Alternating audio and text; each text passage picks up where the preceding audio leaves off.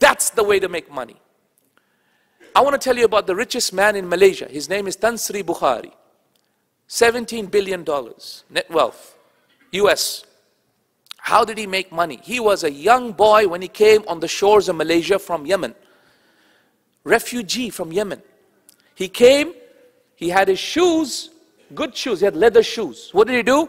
He sold his shoes, he got 10 ringgit, 10 reals, essentially. Then he went and bought and sold and bought and sold and bought and sold, and he bought, what did he buy and sell? Rice.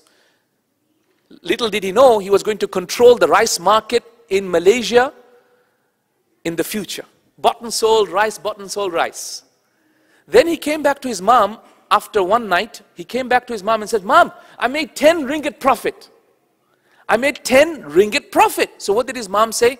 Said, "Son, give half of the profit away to sadaqah."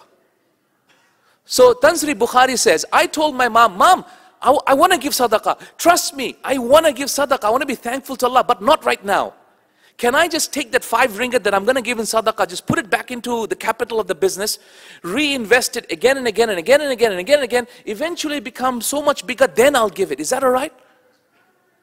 So he told me, he said, "No, my mom told me," she grabbed me and said, my son,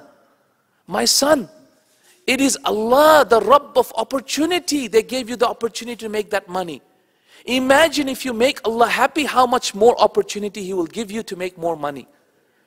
So he said, I listened to my mom and I went straight away and I gave 5 ringgit, half my profit, in charity. And ever since then, I have never ever stopped. I have made so much profit until he is now only 52 years old, and he is the richest Muslim in all of Malaysia.